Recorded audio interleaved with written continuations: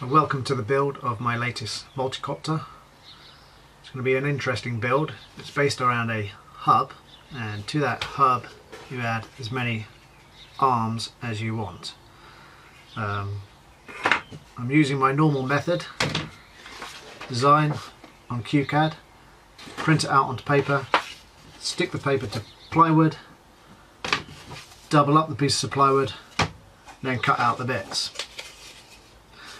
I've obviously done quite a few already. Before you separate the two bits, you should check that these bits fit together nicely. And then if you have to make any adjustments, it's easier to make the adjustments with them together. Once you've cut them out, make sure they fit, you can then glue everything together and you'll end up with something like that. Because we're using 3mm plywood, it's important to realise that plywood flexes. Here you can see it flexes a lot, this way not so much. So when you cut these out, you need to be running long ways, otherwise you'll get the flex in the wrong direction. The only bit that's different is the reinforcement bit. That is the ply going the other way, so when it's glued on top you'll have one bit of ply going one way and then one the other way, and that will give the best strength. And that's it for the moment. I'm going to cut out, glue up all the bits and then show you the configurations. Go on then, what are you doing?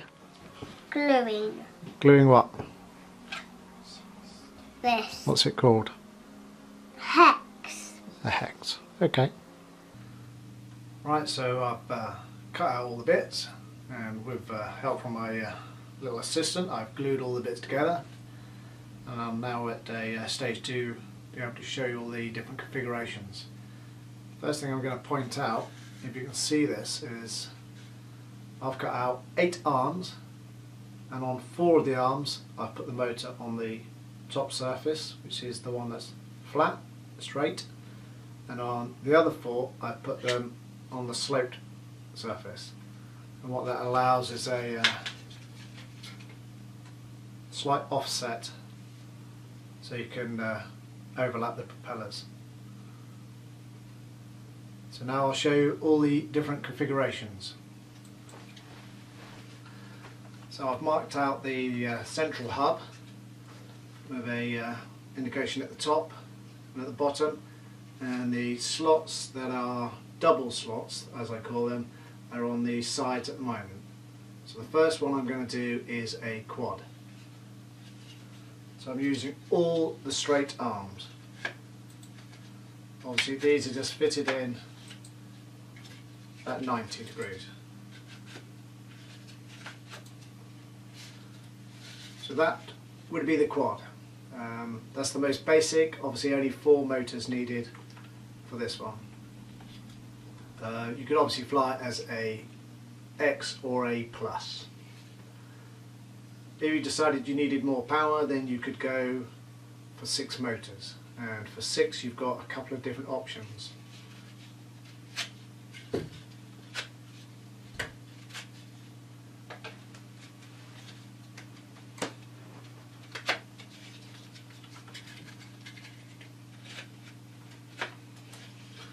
So if you go in a tri configuration, you'd still have to put motors on the underside, but you can do that easily because the bolts protrude through the ply. So you'd have to double up on each motor, and the motors that are underneath should go in an opposite direction to the ones above. And that would be 6. I think they call that a Y3 or a Y6. Next one we're going to do is a proper hex. Because we're overlapping, we have to alternate between the straight tops to the angled tops.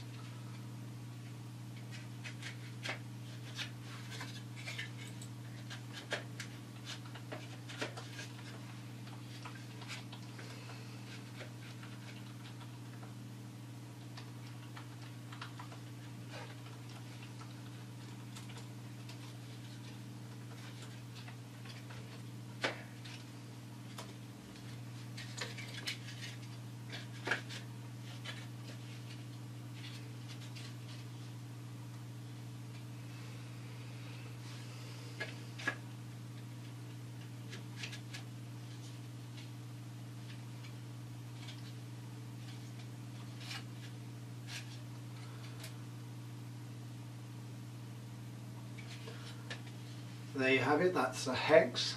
As you can see, there's a little bit of overlap on these propellers here, but there's about 15mm separation between the top and bottom propellers, so it should be okay on clearance. Once I give this a go, I'll make any adjustments to the plans if it's needed. So obviously the next one would be an oct, so this takes a little while.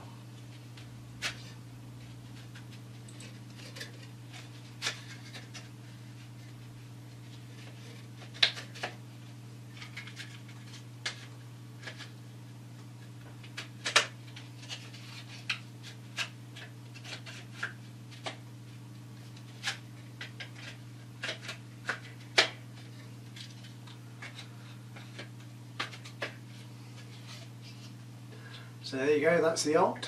You get quite a lot of overlap with this one. I'll have to try it to see whether the efficiency is very good, because you're going to get a lot of turbulence in between the two propellers. And that's basically all the different variations. We've gone quad, 3 but with 2 motors. We've gone hex, and then we've gone oct. What you can also do in the quad, the hex and the oct is put a motor on the underside as well. So in theory you could have 16 motors on this little assembly. I'm only going to try 8, but I can try the different variations and tell you. So I can tell you if it's different between having the quad with a motor on the top or bottom, and how much difference it is from having the oct. But there you go, that is the model. You've got a lot of different options you can choose from. So now all I've got to do is wire up 8 motors. Bear with me. What I didn't explain while I was going through the configurations is how the arms are held onto the hubs. There will be a hole in either side of each arm, and you'll thread a tie wrap or cable tie around all the arms and then pull it tight to hold them in place. That way if you need to change configuration, you just cut the tie wrap, change the arms around and put another tie wrap back in. As a final bit to this configuration section, this is the tri but with a motor on top and bottom. With this configuration you can do 3 different versions. Here you can see they're set 120 degrees apart. You could sweep them further back, so the back 2 or front 2, whichever way you look at it, are at 90, or you could probably even get away with putting them on the sides.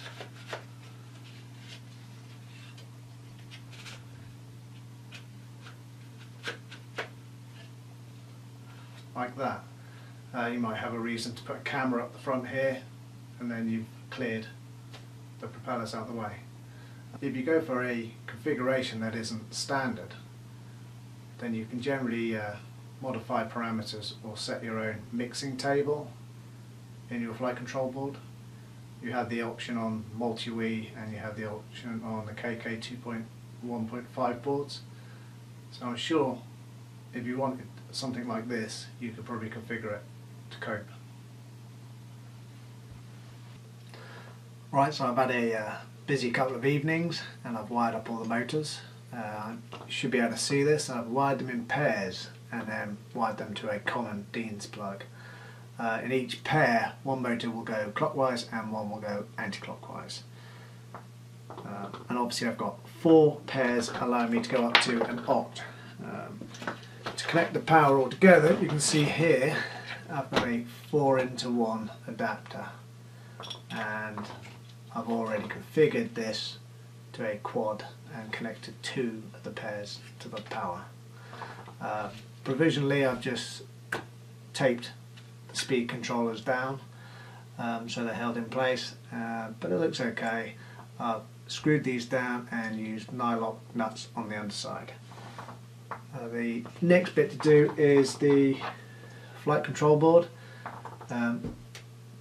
you have the option of going on a plus or an X configuration on this model, and you need to line the arrow up on your board to aim towards the front.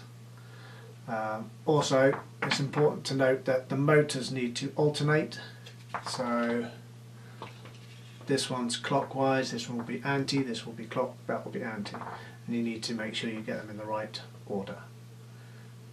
So I'm going to mount this. You can see it's on standoffs. I think you can see that. You see that? Yeah, you can see that. So that will sit over the wires, and hopefully tomorrow I can have a little fly around. My intention is just to try out quad, hex and oct. Right, so I had a good day yesterday, managed to finish off the quad. I had a little test flight in the kitchen, so I know it's going to fly. You may have noticed that I've moved away from the all-in-one Pro board and gone for a KK board. The KK board will be easier to configure for different models. So I'm just going to give this a little fly and you can have a look. So this is model number 1, this is a Quad X, flown with self-level on. I always fly with self-level on.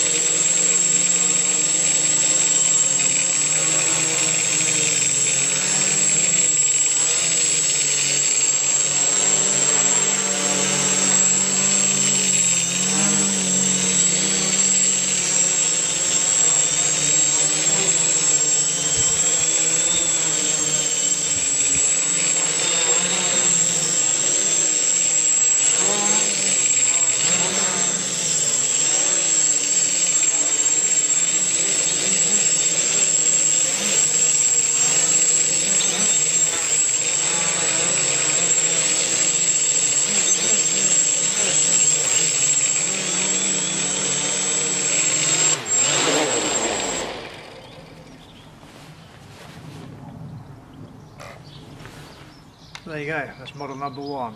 That works okay. So I've been having a play with the quad design, and you can see I've just tried something a bit strange here. I've put all 4 on one side, 45 degrees apart, and the front is basically up here. And to counteract the balance, I've had to put the battery down here. So in theory, this should fly. I've adjusted the parameters in the mixer editor to the values you'll see on one of the drawings, and we'll give it a go.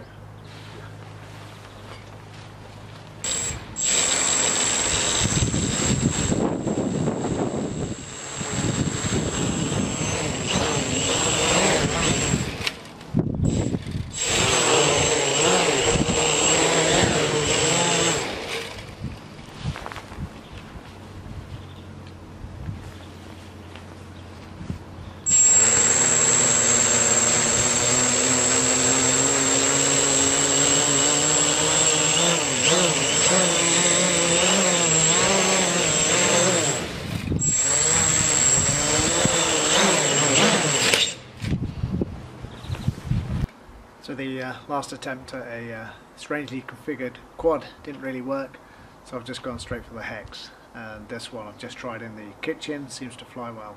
But I'm running out of daylight, so I'll give it a quick fly out here, and that will probably be it for today.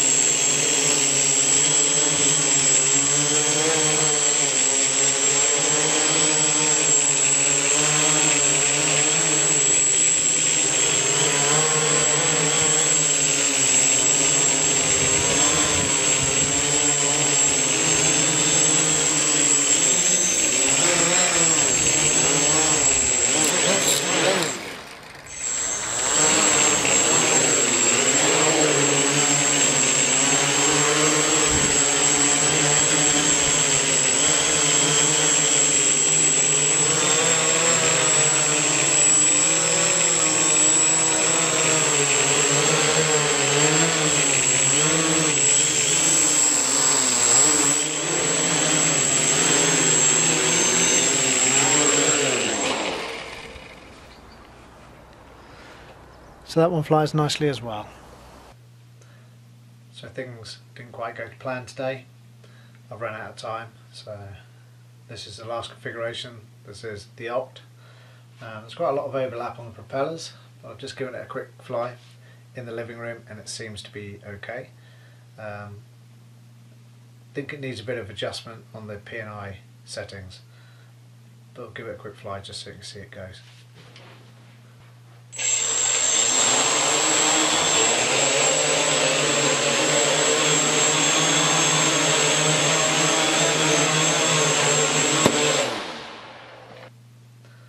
So there you go, you've seen quite a few models flying. It's been quite a successful build. I'm quite pleased with how it performs. A few of the models need a bit more setting up of the PID settings on the controller, but otherwise they seem to work quite well. So I hope you've enjoyed the build, and thank you for watching.